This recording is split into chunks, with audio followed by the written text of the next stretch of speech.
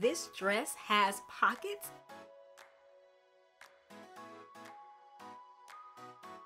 Hi everyone, I'm Angelina and this is Blueprint DIY, where we remake our clothes to be just as unique as us.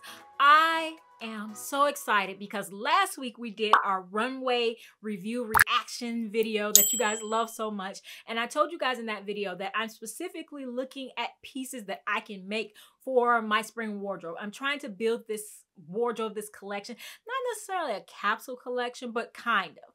And so we're kicking it off with adding pockets. Yes, I went thrifting and I found this amazing green dress. It's a wrap dress, so I wasn't too concerned that it's a little bit big on me. You could wrap it and adjust it like that. So we are going to add pockets to this, and this method, you can pretty much do this to add pockets to anything. So let's do it. Okay, so we're starting off with this green dress with daisy flowers, I think. And I thrifted this recently for like $7, $7.80, almost $8. And I thought it was really cool for spring. Green is my favorite color. You can see me trying it on here for a TikTok that I did. And we are going to figure out how to make pockets for this because it's a wrap dress, but it doesn't have pockets. And I just thought it would be so much better with pockets. So let's figure out what we can use to make pockets with this. Now, it is a pretty long dress. Optimally, it would be best to use the material that matches the dress. So if I were going to cut this shorter, I could just go ahead and use the piece that I'm going to cut off as the material for the pocket. But I don't want to cut any of this off. It's a maxi dress, and you know, I think I like the length for right now. At any rate, I'm not ready to cut it off. So I think I'm going to find something white. And then you want to find something that is as close as possible to the weight of the material that you are adding the pocket to. So say you're adding pocket to like dress pants, then you want to, you can use something a little bit lighter but in weight, but you want something similar in weight and in stretchiness. So like if I were going to add pockets to jogging pants, then I would use stretchy fabric like the jogging pants, because you want it to stretch or not stretch the same way as the material. You want it to move together. All right, so I am going to attempt to make my pockets out of the rest of this shirt. Like I said, I tell you guys often, I try to save my scraps as much as possible, and I'm glad I did. I was looking for a scrap piece of dress shirt, and this is what I found. So I'm just gonna try to cut off as many flat pieces as I can from here and see what I come up with. Now, this is gonna be the problem. These two pieces right here, they're the smallest. So we may go with a fairly small pocket, but yeah, I think it'll be enough. What I'm trying to do is line up all the flat sides. All right, and I think I'm going to iron these just to make sure I'm using these as, you know, like, cause we're low on fabric. So I want to get as much out of these as possible. And a lot of people ask me about this tiny iron. The brand is Steam Fast. This is not sponsored. My mother gave it to me as a gift and I really like it. And I'm just using my Cricut Easy Press pad underneath. All right, so now I'm gonna give it a fresh cut so that they're all straight. And then you want to make sure we have enough for my hand to fit in. I think we do. Like I said, it's not gonna be the biggest pocket in the world, but we're gonna use what we have. And we wanna measure about a 5-inch opening for the pocket. And this is a heat erasable pen. Then we put our hand in so that the thumb is going towards the top of the pocket. So this is, you know, going down. And you just wanna trace your hand so that in the end, it kind of looks like a dog ear. Now, the unfortunate part is that I'm using my right hand and I'm right-handed. Now, I can go out a little bit more if I want to here. Curve that around, give it a little, yeah. And then we're gonna cut it out, but make sure that we give at least a 1/2 inch for seam allowance. All right, so that gives me 2 layers for one pocket and 2 layers for the other. But, well, it doesn't make any difference to me. It's not gonna be saying. I do still have the rest of an actual pocket, so it'll just be our little secret, little mini pocket inside the pocket.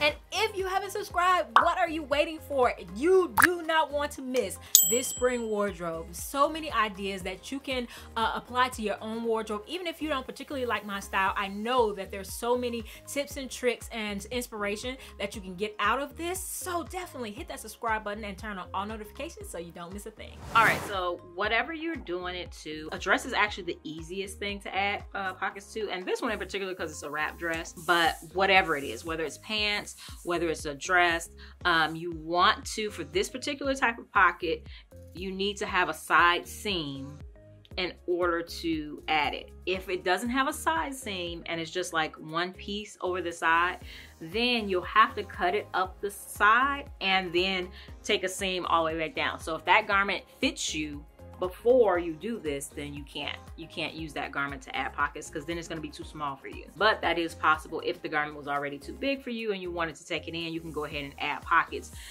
in it at that time. But you want to try it on and figure out where you want the pocket to start and add a pin there. Normally that's like right below your hip area. So I added a pin right here. So we are going to take this seam apart above here through 5 inches and then below the 5 inches.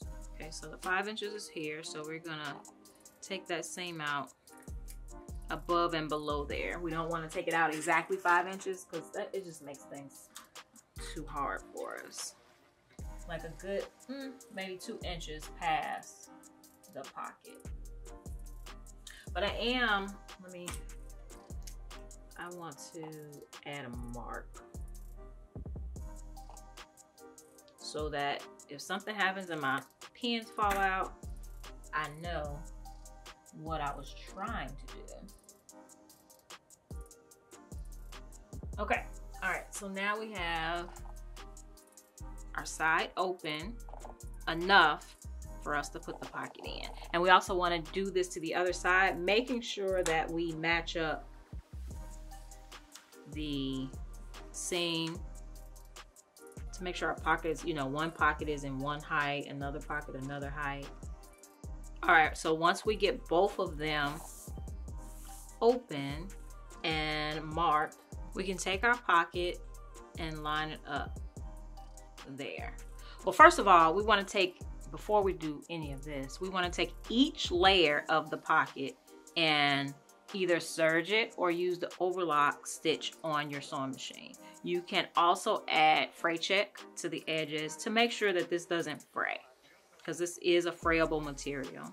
If you're doing knit or a jersey, something that doesn't fray, t-shirt material, sweat pants, you know, stuff like that, then you won't need to do this. But for this men's dress shirt material, this cotton, it will fray. So it needs to be checked on the edges.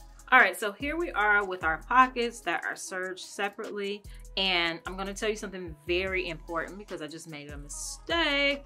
And you guys know how much I hate seam ripping, but I had to do it. It had to be done.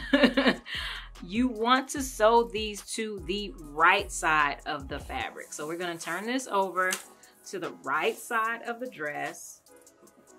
You can see where we have marked our pockets. You want to distinguish where the top of the dress is from the bottom of the dress, going down this direction, because you want your dog ears going down. And then you want to line your pockets up with each side. And from this point, I'm going to go ahead and take the pins out, because what we're going to do is pin each pocket to each side while we try to make sure that they're even with one another. All right, so we have those both pinned and we're going to sew them down separately. So I'm gonna go sew a stitch on this one and then sew a stitch on this one.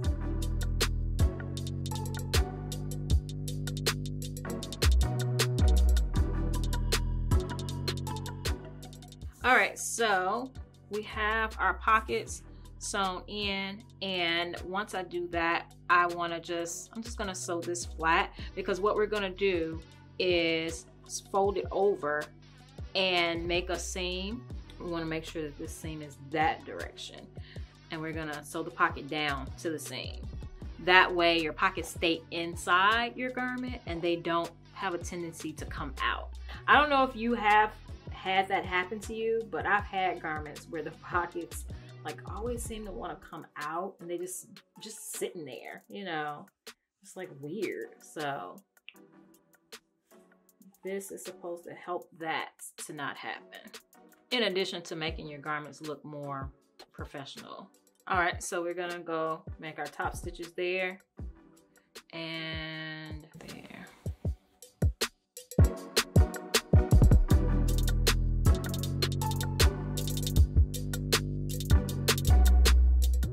All right, so we just sewed them, that little top stitch there.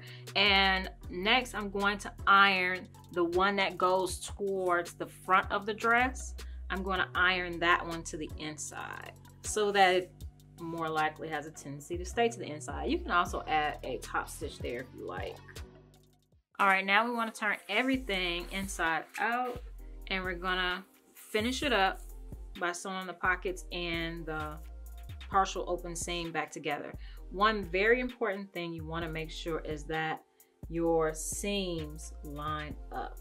Like, you really want to make sure that those seams line up, both on the top and the bottom. And then you can see here my secret pocket is still there, and I managed to get it to the inside of the pocket and not the outside of the pocket. All right, so lastly, we're gonna go and sew the edge back together. Now, one thing that I did miss, when we first opened up the seam, I should have individually serged the edges of the dress, because now they're raw and I'll have to go back with fray check in order to make them not fray. So it's not a total loss, but you know, if you don't want to use fray check or anything like that, then just go ahead, once you open it up, just individually serge that side and that side.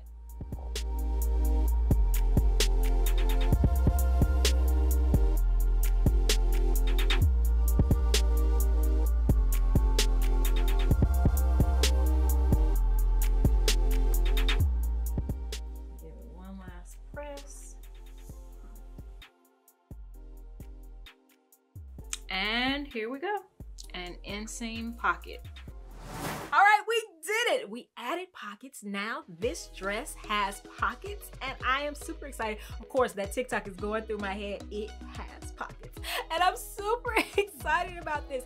And you do not want to miss how I styled this. So let me, before I show you, let me tell you that in my mind, this dress needed something. I am not a frilly type of dress. Like, I love juxtaposition. I love like the contrast of hard and soft. Like, I love, love, love that. And I have been telling you guys for a long time that I wanted a harness. So with that being said, let's style it. Don't wanna hear it. I wanna see it. See how. Rewind. When we rewind, it feels so nice. I can't help how. Got this sweet talk. I'm already on my way. I'm pulling up, don't be late. I'm cutting through all the lanes. Sweet talk. You need to say let's convey. No need for no flowers, babe. I'm already on my way. Yes, yes, I finally made the harness. You will be seeing that in the very next video after this one, but it looks so good with the dress. I told you guys my favorite color is green. You can see that here, but the green and the black, the hard and the soft, yes. Oh, I love it. I love it so much, so much. So dramatic.